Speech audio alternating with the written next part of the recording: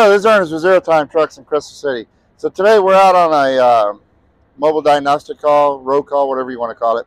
And we got a 95 Freightliner. It's a Series 60 Detroit. And the problem with it is that the throttle drops out while driving. Okay. So what we found is on the scan tool, it drops from 100% down to 0. And then if you leave your foot there to stay at 0, you lift your foot and you come right back down on it. It goes back up to 100%, and then it drops back down again. So we checked the pedal position sensor, and that wasn't what it was. I have signal all the way to the ECM. So I did it. They put a couple of ECMs on here, and they said they were still having the same problem. The problem that I have is that, you know, if you're going to call me out here to work, then don't come in behind me trying to do things, because then I don't know what's going on. So anyway, I was checking the SRS TRS sensor, got a capture on that. What it is that we're not getting a good signal, but it's not coming from the sensor itself. It's coming from the ECM. So I put a test ECM on it, and I'll show you that right now. So you can see I got a test ECM on it, and then I've got my probes. I got my probes hooked up. Okay, so I am at the positive and negative on the TRS sensor, the lower one, the crankshaft position sensor, the crankshaft sensor. So let me show you the capture. Well, I'll show you what it does right now.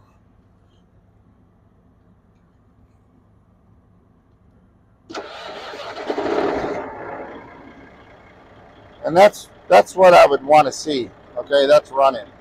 Okay, so let me show you what we had when I couldn't get it running. See, and it's kind of not fair because this one's running.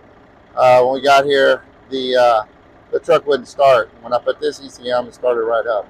But I still should have a better signal. Let me show you what I have.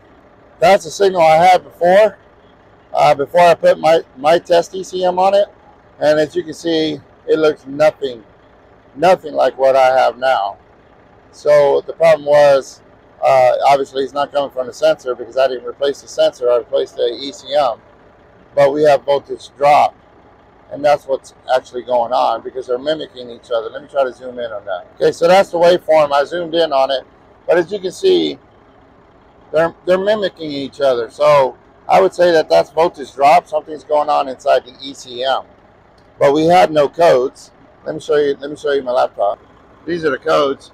These first two, those are mine. This is a test ECM. I know that's what's wrong with it, but so those are mine. All the rest of them are his, and he has, you know, engine brake, as you can see, some auxiliary codes, but nothing to tell us what was going on. Why was he dropping out? So anyway, they put two test ECMs on it. The one that's on there right now, and then they have one, the original one that was on it. And then I got mine on it now. Mine is working. I drove it that way, hanging and everything.